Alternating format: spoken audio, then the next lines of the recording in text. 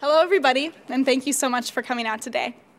My name is Sophie, and I'm a third year at UC San Diego and the State Board Chair for CALPIRG Students. CALPIRG Students is a statewide, student-funded, and student-run advocacy organization on 8 UC campuses. For the past 45 years, we've worked to create a greener, healthier, and more meaningful future.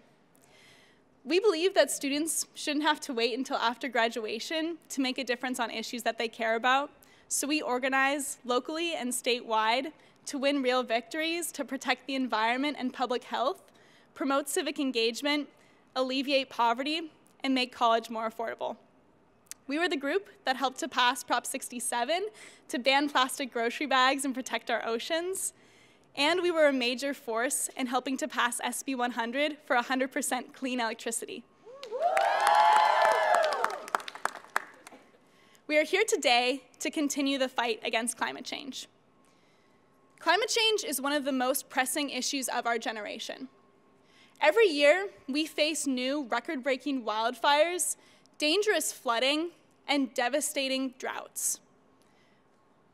As young people, this is our future to protect. I'll be 52 in 2050. We have to act fast to stop the worst impacts of climate change, and that means transitioning away from a dirty energy economy and toward a clean energy future. And with the passage of SB 100, we see our state leading the way in the fight against climate change, but 40% of our carbon emissions come from transportation. So the next step is getting all of our transportation to run on clean energy. We are so excited to be here today, back in Sacramento once more, to fight for bills to stave off the worst impacts of climate change. And we have a list of bills that we're supporting, but we're also here to say this is not enough. We have to stop drilling for oil in California. We have to get all of our transportation to run on clean energy by 2030, and we have to rebuild our cities and buildings to produce energy and keep us clean and safe. Thank you so much to all of the elected officials who are joining us here today, and Assemblymember Todd, Gloria, and Senator Stern. We are so excited about this resolution that you have drafted. But again, we need more, and we need it now. I would first like to introduce Senator Stern to talk about the visionary resolution he has drafted for a cleaner future for all of us.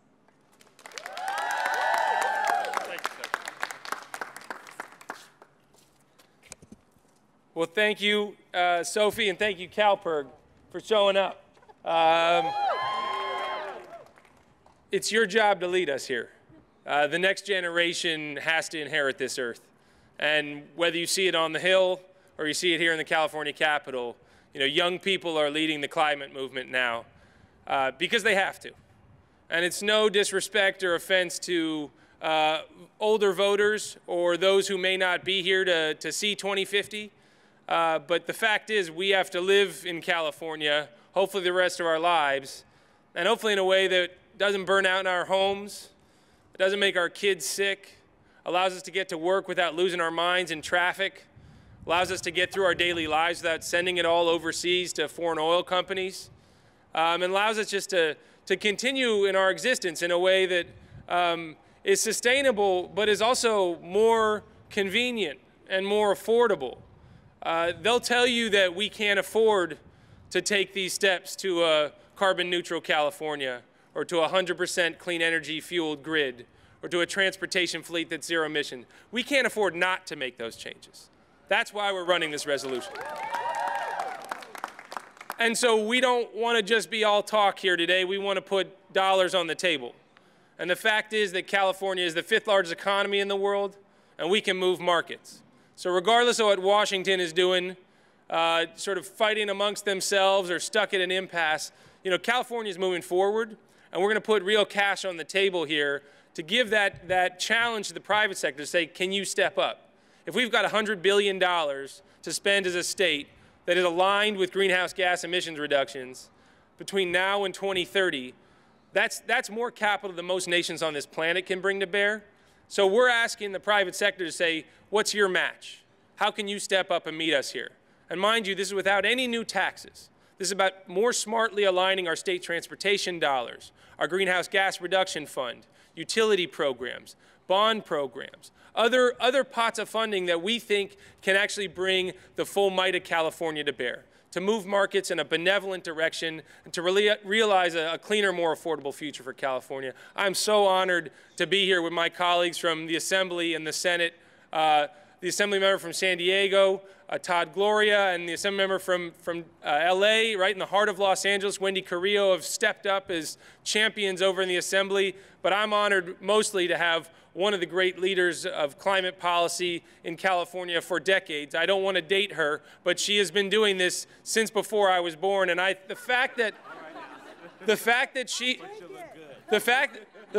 still looks this good and is this persistent about sticking with this movement, I'm telling you, it is a testament to endurance. But we're tired of waiting. So Nancy Skinner, come take the mic and let's bring this home.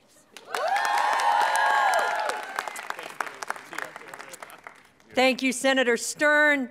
Thank my colleagues, Assemblymember Carrillo, Assemblymember Garcia. Gloria.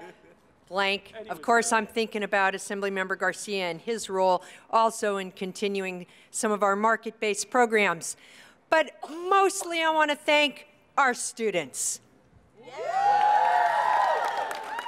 And as someone, I'll date myself, and as a person who in the 70s as a student at Cal was one of the founders and organizers of the CALPIRG chapter at UC Berkeley, go Bears. Go Bears. I am so happy to see the challenge that they are bringing to us and demanding that we respond to, which is absolutely essential. As Senator Stern pointed out, and as our student speaker pointed out, we are in an absolute crisis. The climate crisis is real, undeniable, and we have a 12-year window to act in a responsible way so that we can look our children and our grandchildren in the eye, and so that we can do the least damage to every being on this planet, human, animal, plant, or otherwise. And it's incumbent upon us to do it. And what I so honor about what the students brought to us and what Senator Stern crafted in that resolution is it reflects the kind of commitment that this crisis deserves, a commitment that accelerates California's Green Deal. And we have a Green Deal. We initiated that Green Deal good while ago with AB 32, SB 32, SB 100. But what we are doing now is saying it's a good Green Deal, but it needs to be even stronger and accelerated and implemented within that window that science is telling us is a must. And if we do so, then we can show to the world and we can show to the ridiculous deniers in Washington, D.C. that this is doable, achievable, economically wise, and absolutely essential. So I am very glad to be joining in this, and I know that California can do it, and I so thank the students for their leadership. Thank you.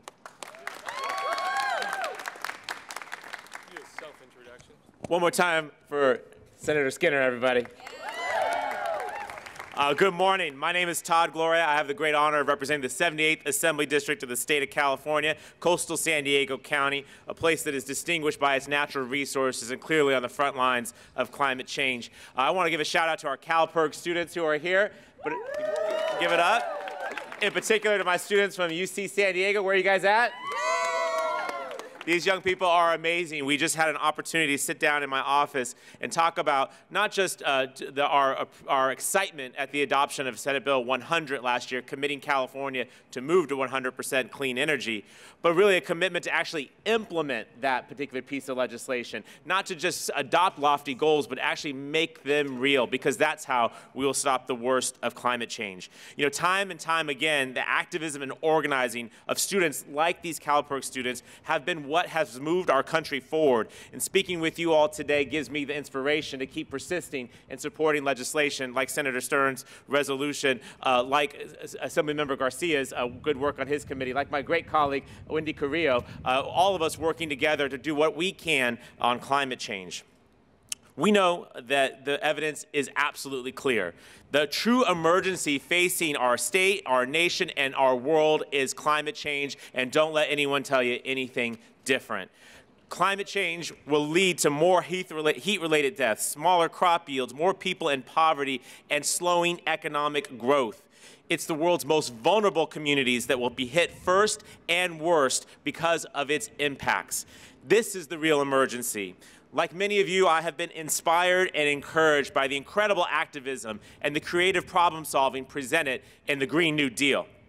The Green New Deal recognizes that it's not the first time that our country has faced an existential threat. The difference is, in the past, we have stepped up and not acknowledged it, but tackled it, and we did it successfully. This is what we mean about climate change. A Green New Deal says that we're not going to just acknowledge the science or debate it, but we're going to engage it and we're going to defeat it, just as we've done with fascism, just as we've done with all kinds of other threats to our country. We have done it before, we can do it again, and like in those instances, I know it's the young people that are going to lead the way, so I'm glad you guys are involved in this. So this is what it's about, everybody. This is about mobilizing on a national scale all of our resources, all of our people, all of our scientists, all of our researchers, and yes, all of our power, both economic and otherwise, to head off this very threat.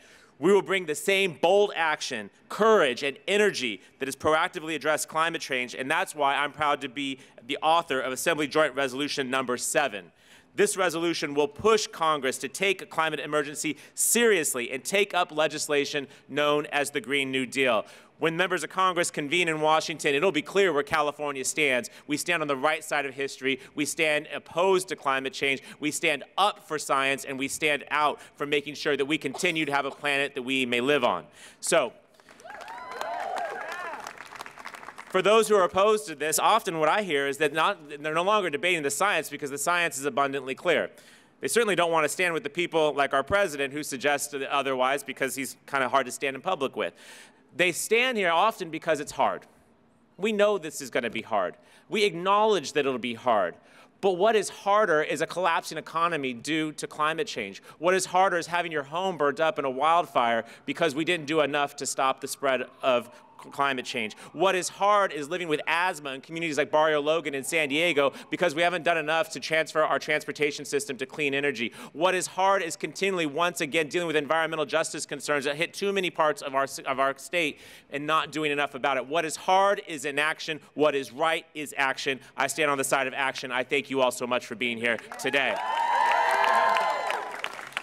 And someone who I know is a fighter and someone who always takes action is my friend, my former seatmate. I miss her every day on the floor of the Assembly because we used to sit together. Now we sit apart, but I know that she's holding it down on the left side of the floor while I'm holding it down on the right side. Would you put your hands together for Wendy Carrillo, everybody? Hey. Hello, good morning. Good morning. Good morning. Buenos dias. It's an honor to be with you all here today. My name is Wendy Carrillo, and I represent Assembly District 51, which includes East Los Angeles and Northeast LA, including the communities surrounding downtown Los Angeles. And I share that because it's important for you to understand what my district looks like. It is surrounded by freeways. The 2, the 5, the 10, the 60, the 101, the 134, and the 710. It is a community that has been a victim of pollution for far too long. It's hard to breathe. There's not enough fresh air. There's not enough trees. My younger sister suffered from asthma, and we nearly lost her when she was about 10. This is not a unique story. It is the story of many across my district, across California, and across the United States. There is a moment in time when we say enough is enough, and this is this moment. And I'm so thankful for young people, for students who are here, who have been in this fight, and who continue the fight. There's a lot of talk about what's happening in DC.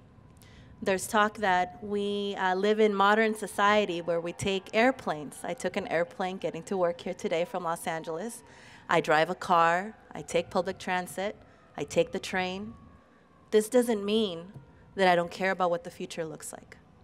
This doesn't mean that I can't do something now for future generations to come. In fact, I want to invite energy companies to come to the table and help us figure out a solution, because this is the momentum in which we are living in now.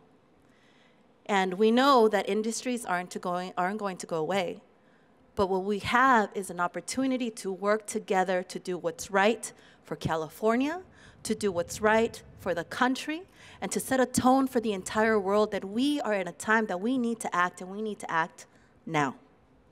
And that is the urgency of this moment. I came to office because I spent 2.5 months at Standing Rock, North Dakota, in the fight for clean water.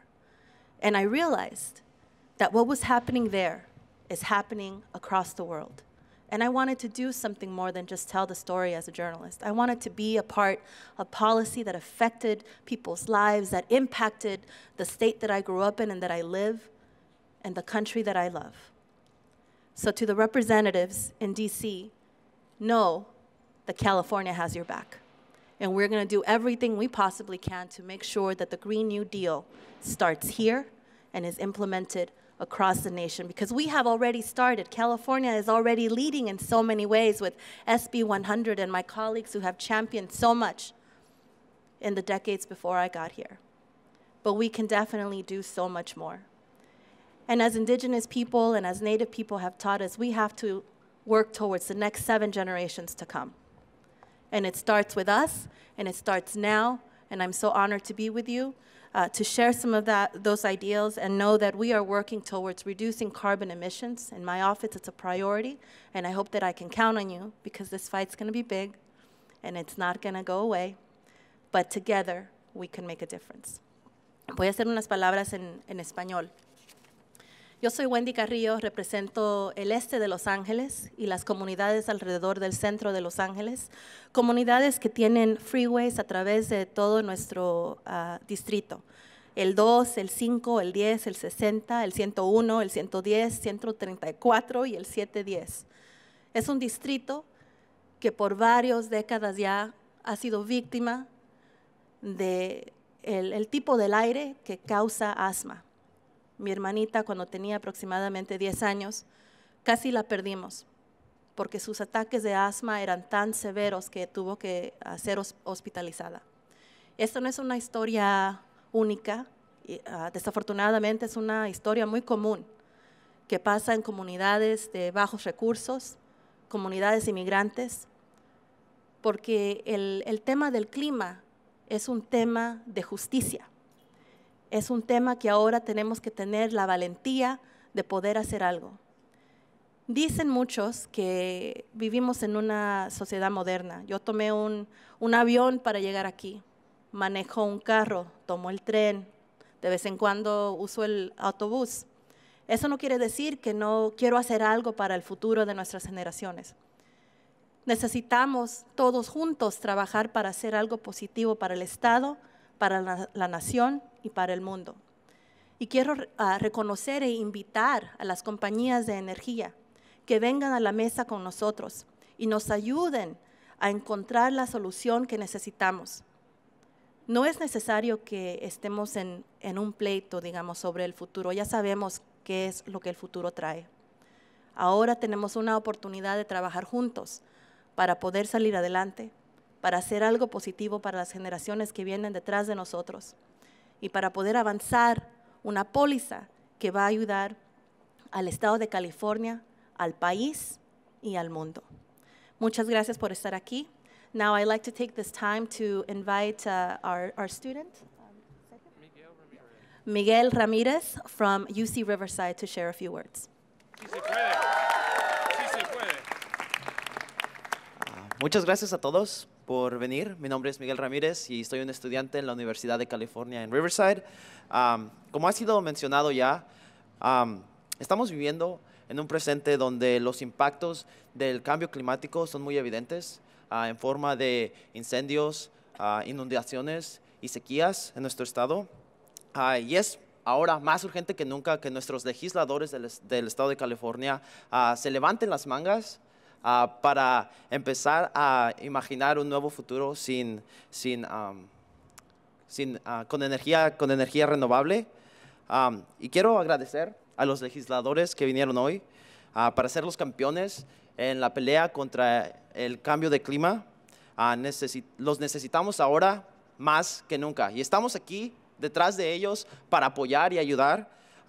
Y vamos a hacer todo lo que sea necesario para garantizar que las computadoras que usamos, los edificios en los que trabajamos y vivimos y los automóviles que manejamos sean alimentados con energías renovables. Y ahora quiero oficialmente empezar nuestra Student Lobby Day. Es hora de entrar al Capitolio y hablar con nuestros representantes y seguir empujando para un futuro más limpio para nuestra generación y las generaciones que vienen.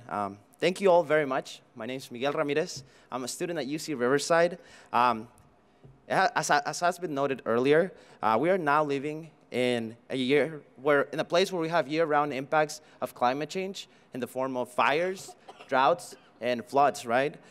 It's more urgent now than ever that our legislators here in California roll up their sleeves and figure out how our economy can thrive without fossil fuels.